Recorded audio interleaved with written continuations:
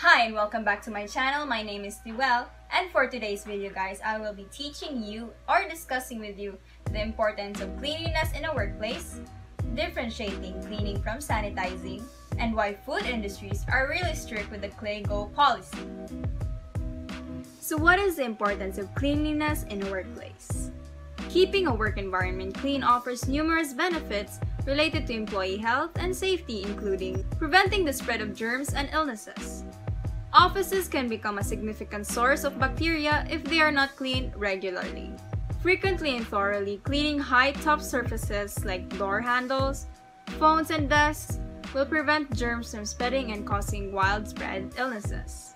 Reducing stress and anxiety. Workplace design and appearance should not be overlooked, as cluttered workspaces, dirty restrooms, and unkept common areas can increase stress and anxiety levels among employees. This can then have a negative impact on office morale. Provide employees with a clean workplace to help them feel more organized and focused.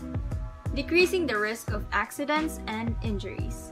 Cleanliness can help prevent or reduce the occurrence of slips, trips, and falls in the workplace. For example, addressing spills and leaks quickly and keeping entrance and exits clear will improve safety, thereby reducing the lost time injuries and costly lawsuits. By keeping the environment clean and therefore supporting employee health, fewer work days are lost to preventable illnesses. Employees are more appreciative of and less distracted by working environments that are clean and free of clutter and foul smell. This results in increased productivity and even higher quality work.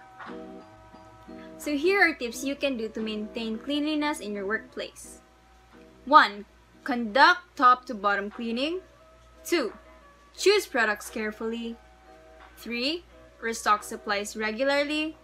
And lastly, use signage to promote common sense measures. So now let's differentiate cleaning from sanitizing. A healthier place is what cleaning and sanitizing is all about. The reason we strive to make all food contact surfaces free of gunk and germs, sometimes called pathogens or microorganisms, is so that no one, kitchen staff, servers, or customers, get sick.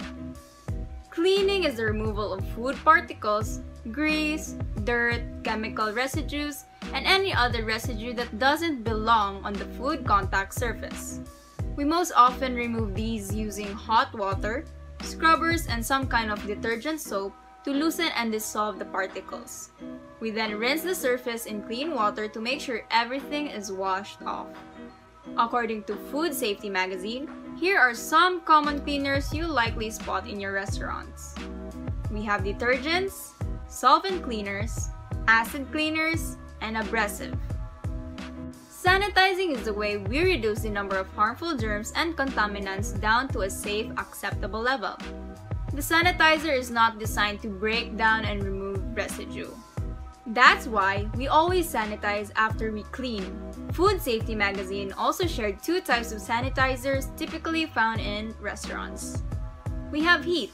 Hot water is used in both dishwashing machines and 3-compartment sinks. But for it to be effective, you must keep the water at certain temperatures.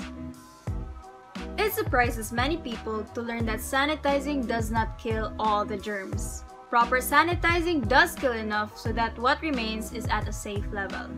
Killing all the germs is called sterilizing, which is difficult to do in most food service situations. So here are the 4 basic steps for cleaning and sanitizing that everyone needs to follow. 1. Clean the surface to remove particles. 2. Rinse the surface to ensure everything is gone. 3. Sanitize the surface. And lastly, 4. Allow the surface to air dry. So why is the food service industry really strict when it comes to the CLAYGO policy? Most of us Filipinos consider traveling and eating as a pleasure, especially when it is spent with our family or loved ones. And because we love food so much, going out will not be complete if we do not buy or have snacks with us. However, after all the celebrations and fun gatherings, how responsible are we when it comes to waste disposal? CLAYGO or clean as you go is a common practice observed in some food chains and other public places to minimize risk to hygiene, health, and safety. This method encourages all of us to make cleaning a part of our daily lives. More than being obsessed with cleanliness, this practice is our little way of showing we care for our environment. Instead of relying entirely on street sweepers or city cleaners, we should at least make an effort on cleaning up our own mess. However, no matter how easy as it may seem, this self-explanatory policy is not being practiced by most of us. The general cleanliness and concern for the surroundings have always been a pervasive issue that needs further improvement. In September 2010, the MMDA littering law was implemented within the Greater Manila area. Along with that, provincial cities also implemented their respective ordinances to help the stop of littering. Offenders will be fined an amount of 500 to 1,000 pesos or render community service of 8 to 16 hours depending on the nature of offense. Citing a 2011 report, Metro Manila is said to generate 8,400 to 8,600 tons of trash per day, which constitutes 25% of the country's overall daily solid waste production of about 35,000 tons. Yeah, that's a lot.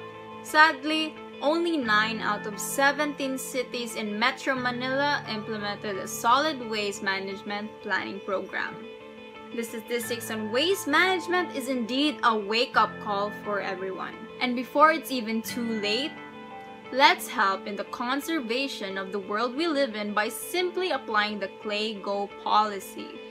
If we want change, then that change must start with ourselves.